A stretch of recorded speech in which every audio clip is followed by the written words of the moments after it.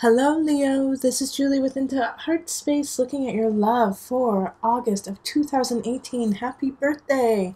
So, you guys get this reading for free, and if you guys like this reading, then become a patron on Patreon, and you can get all of the love scopes, the love tarot, for $1 a month. So it's really worthwhile. You get all 12 individual signs done for you, and it's only $1. So it's $12 in 1 year for all of my love tarot. So check that out. Become a patron. Also, this is such a powerful time right now. In fact, I'm doing this reading, the specific reading for Leo, during the eclipse that is happening on the 27th of July. So as it is happening, I am doing your reading. So man, the veil is thin, and a lot of energy has been coming through, and I've been downloading a ton today just because of the energy that's going on. And so I also want to share with you guys, those of you who are in Colorado and are in the Denver, Boulder, Aurora area, for the new moon that is happening in August, on the 11th actually, I will be hosting an event at Mudra Yoga Studio from, I believe it's going to be from 1 to 2:30, around there. I'll get the logistics down, and it's at Mudra Yoga Studio in Denver, Colorado, and we will be celebrating the new moon, setting intention, and then also dancing, and then coming back together and talking about the astrology of it and pulling tarot into it. So it'll be a lot of heart opening, and the dancing I will lead the dancing part of it, and there will be some free dancing also. But it's to take you on the journey to open up your heart space to allow the intention that you set for this new moon to come to fruition. So if you're more interested in that, give me an email. I will also be posting it all over, so you'll be able to see it.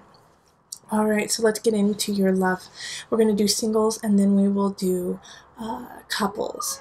And before I get into the singles, Leo, energy for right now is that of your kingdom. You are setting down roots. You are setting down the energy of your tomorrow. And I also feel like you are finding your partner. If you haven't found your partner already, I feel like the energy will be that you will meet them, you will know them, you will see them this month, especially before the 11th. Like, you will connect with them in some way, whether it's face to face, or if it's spiritually, you'll know that they are out there, but you will know that you are not alone by the end of this month, which is really, really powerful. All right, so let's go into the singles, and then we will go into the couples. Calling in the highest of light, the highest of energy to guide us on this reading, calling in the divine. Leo, what messages do we have for my Leo couples? So this is for Leos. Oh, I'm sorry, I just said Leo couples, but it's for my Leo singles. So Leo singles, so it's with Leo, sun, rising, or moon. All right, what is the energy? What guidance do Leo singles need? Singles. Okay, here it is.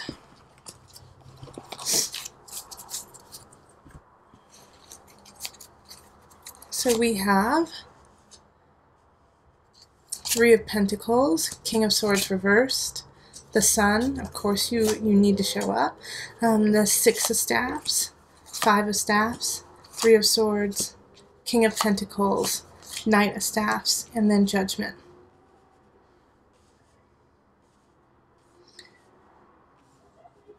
All right, so for my singles, like I said, we do have people showing up, and then I feel like you're going to meet that person who's really, really powerful in your life. And like I said too, is it doesn't necessarily mean like it could just be a glance, it could be a moment. It doesn't mean that you're going to spend the rest of your life with them starting from this point on. In fact, I feel like you're going to meet them, and they're not going to be in the space to meet you. And that's with this King of Swords in reverse. So it's an air sign energy, Aquarius, Libra, Gemini. But you see who they are. You see where they're going. You see their truth, even though they are going through a tough time, and they're trying to learn their lesson so that they can come to you. So with this energy that's happening here is, Leo, you have to continue doing what you need to do. In fact, it's going to be really difficult for you to do that. Like, it's going to be hard for you to see other people. It's going to be hard for you not to want to fight for this person, even though they're just not ready.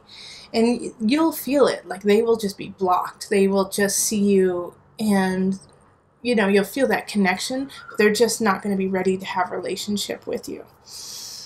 And so this energy right here with the Three of Swords and the Five of Staffs is really truly your own personal guilt in a way, because there are going to be other offers. You're going to have other people who are ready to meet you, to be with you.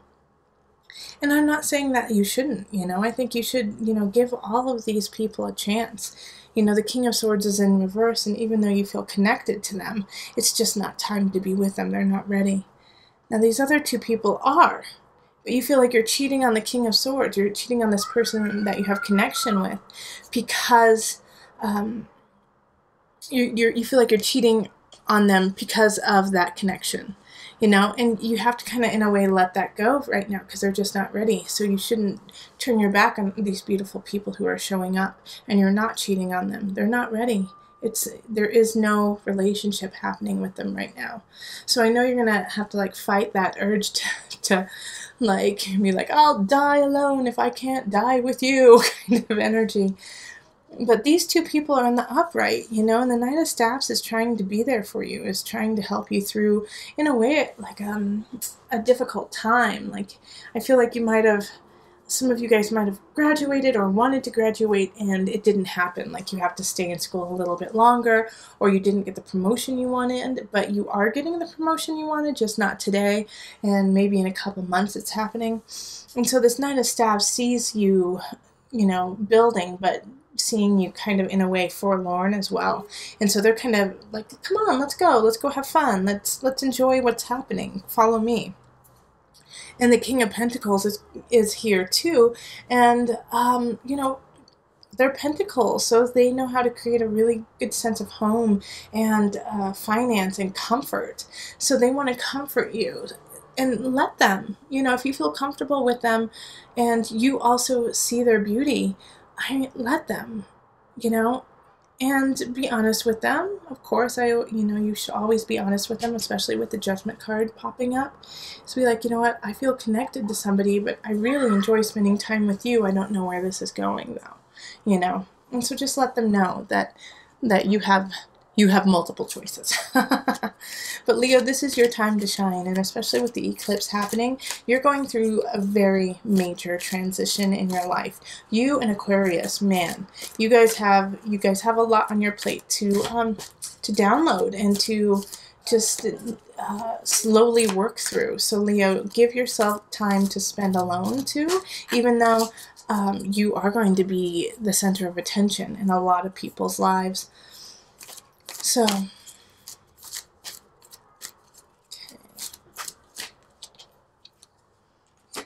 reflection. Like I said, you know, give yourself time to reflect. Give yourself time to be with self, and you know, date yourself a little bit, and you know, find the love and glory of self.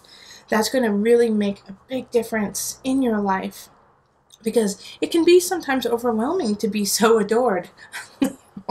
And you are very much adored, and I just want to reiterate, please don't feel guilty about this loving energy coming from so many different people in your life. You know, you are a light, you are a beacon, you are beautiful, and you do shine. So even if you don't feel it within yourself right now, you might feel kind of murky, like, ugh, I could have done better here, I could have done better there. People see your truth too, and they see your beauty, and so that's why they are so drawn to you. So take care of yourself, and, you know, let some other people take care of you as well. All right, so let's move on to couples. Hello, Leo couples. This is Julie with Heartspace, looking at your love situation for August of 2018. So let's get straight into it for you. I have my window open, and there's kids swimming at the pool. So if you hear kids screaming and having fun, enjoy the summer. Enjoy the summer sounds. So, all right. Let's call in the highest of light, the highest of energy to guide us on this reading, calling in the divine. What messages for my Leo couples do we have? Leo couples. What do they need to know? And this is for couples who have at least one member who has a Leo sun, rising, or moon.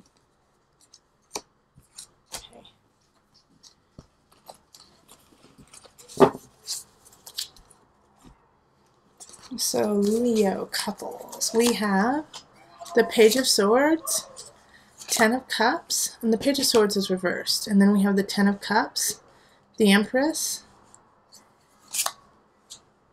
and the Page of Cups. Do you hear the kids like screaming? Knight of Swords, reversed, the World, reversed, Nine of Pentacles, and the High Priestess. Okay. Alright, so some of you guys might be getting pregnant, actually. This is a good time. If you are wanting a child, this is the time. You can make that happen. With the Empress and the Nine of Pentacles right there, and the High Priestess, and the Ten of Cups. Like, this is a really, really fun time for you. And it's, there's going to be some changes happening. I see with the pages here, like, you get a... See, this is interesting here. We have the Page of Swords in reverse here and the Page of Cups here. So it's like, I do see like fruition happening, like a birth of something happening within the relationship. But on one side, there's a positive, and on the other side, there's a negative. With the positive, it's been something you really want. It's something that will make your emotions, your heart feel full. On the other side, it's going to be, it's like you in a way can't, you're going to have to change who you are, not on a base level, but how you live your life, right? And you don't know how that's going to happen. Like, your world is literally getting turned upside down. And so this frightens you. This frightens you, but this fear that you have is just purely because of the unknown, all right? It's purely because you have no idea how it's going to work out. But And if you hold on to that energy in this with your partner, if you hold on to that energy, then it will fall apart, okay? And it'll fall apart quickly, especially with this Knight of Swords in reverse. It's like somebody just flips out, has like a mental breakdown, and says, "Peace out, home slice. I don't even want to see you ever again." And it's all because of fear. It's not actually the truth of your relationship. However, if you guys come together and say, "Yeah, I have this fear, but I'm so excited, and we are creating something that is so new and so beautiful and so us," and you guys focus on that energy, oh man, look at this. Just look at how beautiful it is over here, okay? We've got the Ten of Cups, the Empress, the Nine of Pentacles, High Priestess, and the Page of Cups, okay? That's all in the upright, and then we have all this negativity that, in a way, I know that a lot of you guys are just going to let it go. But if you're having trouble letting it go, then let me help you let it go, because it will change the course of your entire life if you hold on to that. So focus on being grateful and the gratitude of having a child. And it might not be a child. It might be that you guys start a business together, or you guys are going to do a renovation at home, or, you know, somebody's cutting their hair and it's a big deal. You know, it could be something along a huge spectrum of shifts that could really shift you in the relationship. But the fact is, the shift is such a positive, beautiful thing that to hold on to the unknown fear is so counterproductive. You know, sometimes it's really healthy to have a sense of fear in a situation, because it makes you really concentrate on the situation, look at the details, make sure everything is where it needs to be. And so having a healthy dose of fear will help us do better.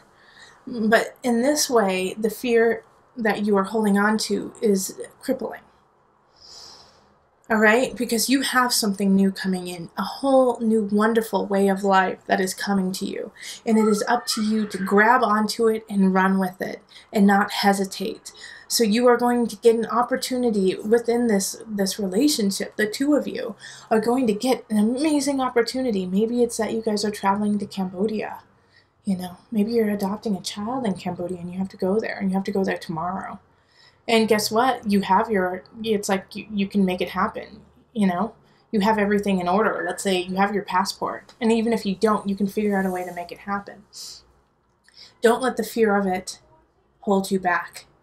Grab onto those reins and run with it, okay? So I do feel like one of the partners is going to be more hesitant than the other and be like, "We can't do that. It's just crazy." And so it's going to be up to you to make them look you in the eye and be like, "This is our life we are talking about. We have to go for this." So be brave, Leo, which you already are. You're such a brave the sign is the brave lion, the sun. But now you have to really act on your bravery. Okay, so let's pull a love card. Retreat. Now this is interesting. My guides are saying read this, because I am saying that you need to, I think you need time with your partner to talk, and you have to talk quickly. So my guides are like, just read it. So I'm looking for it. Okay.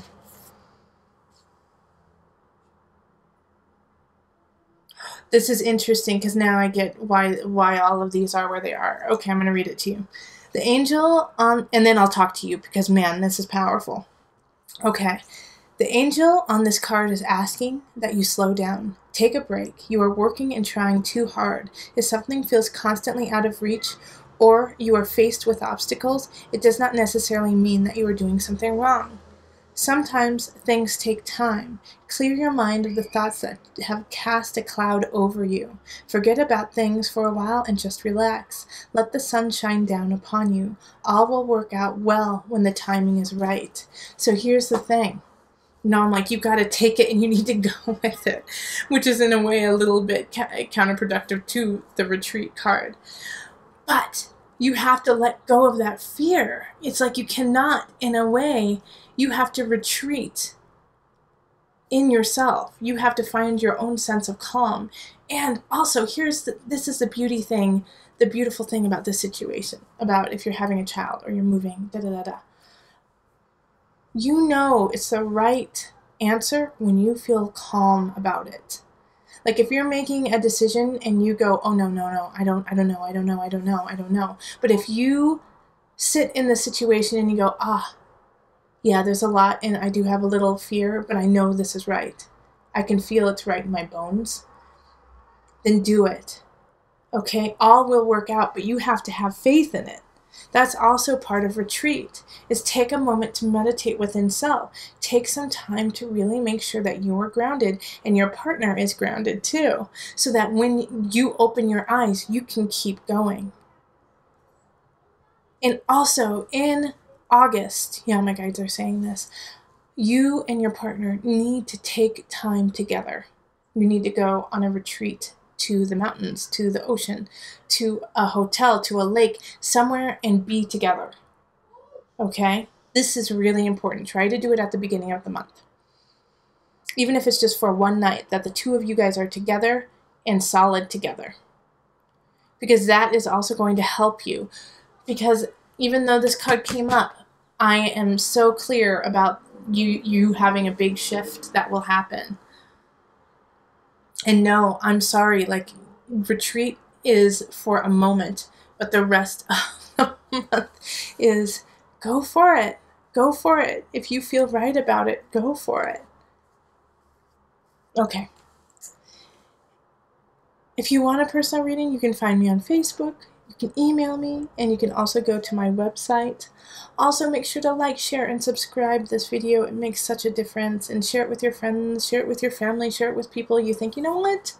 I think they need to hear these words. This is important. So share away with that. And also, I'll keep up the information about the new moon celebration at Mudra Yoga, which is happening in Colorado. So I would love to meet some of you beautiful people, so it would be great to connect. And if you have questions about it, just email me. All right, remember, listen to your heart and the body will follow. Until next time, much love, joy, and blessings.